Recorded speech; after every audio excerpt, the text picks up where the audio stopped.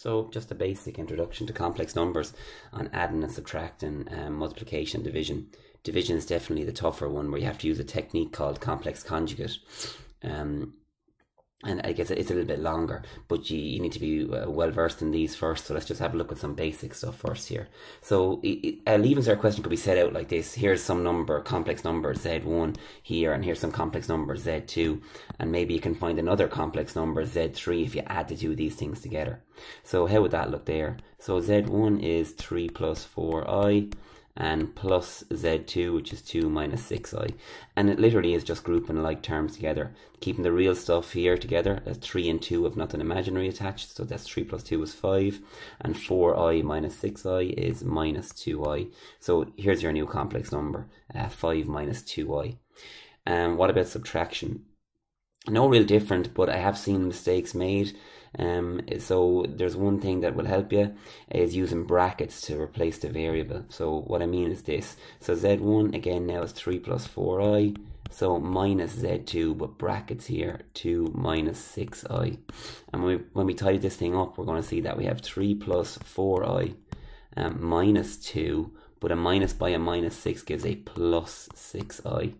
And of course, when you bring these like terms together now, you have 3 minus 2, which is 1, and you have 4i plus 6i, which is 10i.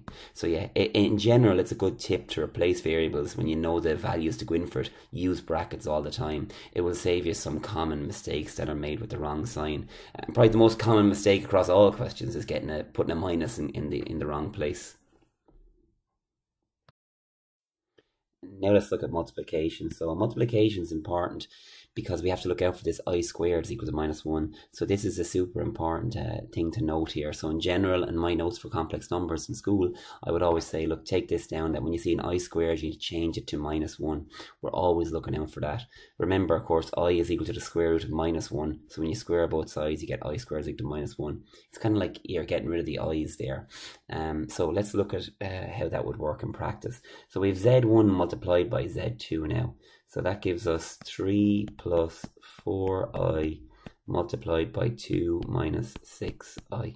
Okay, so yeah, it's just like multiplying normal brackets to 3 by the 2 and that stuff there, and then this by this and this by this. So let's do that out. So 3 by 2 is 6. 3 by minus 6i is minus 18i. Now we have 4i by 2, that's a plus 8i. And we have 4i by a minus 6i, that's minus 24i squared. So there we go. Something we have to be on the watch for is this guy here changing to minus 1. So I like to rewrite it again. So 6 minus 18 plus 8 is minus 10i. And then minus 24 by a minus 1. So that's changed to that. So essentially we have 6 plus 24, because minus 24 minus 1 is plus 24, is 30, and we have our imaginary part, which is minus 10i. So yeah, let's look out for this. And you'll see it in the same in the next part. We're essentially doing division by doing two multiplications. But yeah, always watch out for the I squared and change them to minus 1. So for division, we're going to use a technique called the complex conjugate. Now the complex conjugate just means that if z is some complex number a plus bi, then z conjugate will be a minus bi. We change the sign with the imaginary part. So it's important to remember that it's only with the imaginary part. While it seems like complex numbers are always written with the real part first and the imaginary part second, they could change that around. There's no convention to say you have to do it that way. So just be careful there that you're only changing the sign with the imaginary part. Now the technique for this one is multiply by the conjugate of the bottom part only. So that's going to be 2, changing the sign of the imaginary part, which is going to be plus 6i over itself. Okay? So you're multiplying by the conjugate of the bottom part over itself. And then it just becomes a multiplication problem on the top and bottom. So multiply the top by the top and the bottom by the bottom, like any two fractions. So 3 by 2 is going to be 6. Oh, I'll change the black there. 3 by plus 6i is going to be 18i. And then 4i by 2 is going to be 8i. And 4i by 6i is going to be 24, but of course an I squared. And underneath, what do we have? 2 by 2, which is 4. 2 by 6i, which is 12i. Minus 6 by 2, which is minus 12i. and minus 6 by plus 6i. So it's plus by a minus. It's going to be a minus, and it's going to be 36, but of course it's going to be I squared. Okay, so let's tidy that stuff up a bit. Now if you've done this correctly, in the denominator, your two i's in the middle should cancel.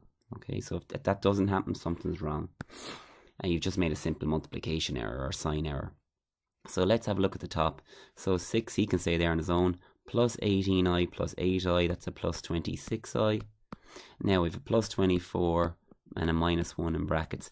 If you want to go ahead and just change that to minus 24 straight away, you can do that, but I'm just doing it this way, just for your first time seeing it so you understand what's happening. So I call it like the baby step version, but you can of course do it a lot quicker, and you will need to do it probably quicker in the exam because we're always stuck for time. And we have minus 36 here then with a minus 1. Okay, so let's finish that up. So that gives us a 6 and a minus 24, that's minus 18, and a plus 26i on the top. And on the bottom we have 4, but now a plus 36, so that's 40. Now, we normally have to look at it like this, a plus bi, and yeah, it doesn't really look like that yet. So what we're going to actually have to do is what we call distribute the denominator here. It might sound technical, but it's really easy. We're just literally going to split this up, go minus 18 over 40, plus 26i over 40. Alright, and tidy it up a little bit, so simplify those fractions. Oh look, I have it down below. We have a minus 9 over 20 and a plus 13 over 20i, and that's actually our answer. So in the leaving cert they might say give your answer in the form a plus bi, or they might just say this is a number, find a and find b. And when you do your division you figure out that a is minus 9 over 20 and your b is 13 over 20. So hopefully that makes sense, and you'll have no problem in finding loads of examples in your maths book, and hopefully you should be able to do them all there now.